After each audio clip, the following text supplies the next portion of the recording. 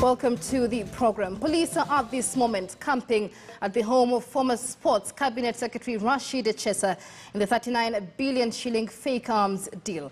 Our reporter Rita Tinina is there for us and now joins us live for an update.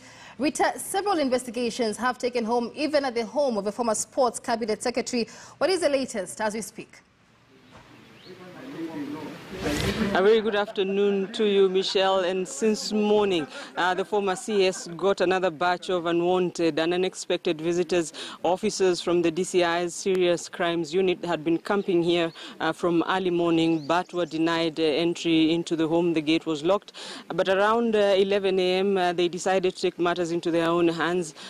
In their vehicle, climbed at the top of the carrier, got over the gate, got into the compound, then opened the smaller gate to the home, then entered there. So they're camping inside the residence. We are outside.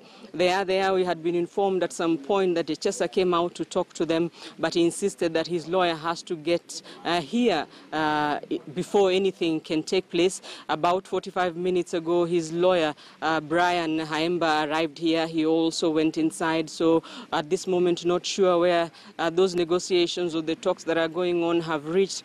But this, Michelle, is really not about the alleged fake arms deal. This is about fraud involving cars. Last year, a woman from Kisumu made a complaint against Echesa and the purchase of a top-range vehicle.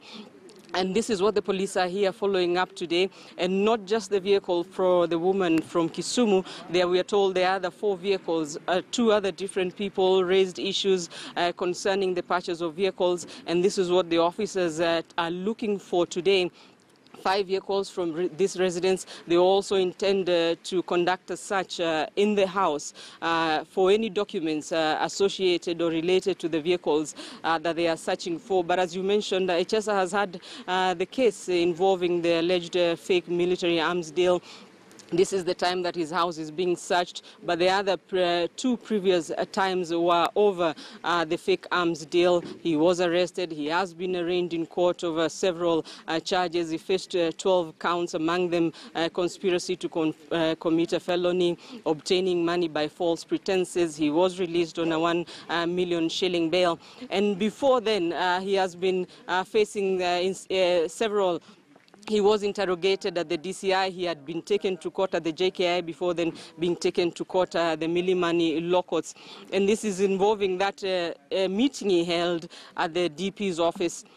And even before then, the trip he made to Poland, engaging a foreign company, assuring them or promising them that they will be able to get a contract for the supply of military equipment worth 39 billion shillings. But as I mentioned, this afternoon, this has nothing to do with that. This is fraud involving 5 vehicles, 3 complainants who raised issues against Echesa. Michelle. All right, many thanks. That is Rita Tinina there with the very latest in that 39 billion shilling fake arms deal. Detectives at this moment combing the home of former Sports CS Rashid Echesa. More to follow. The report.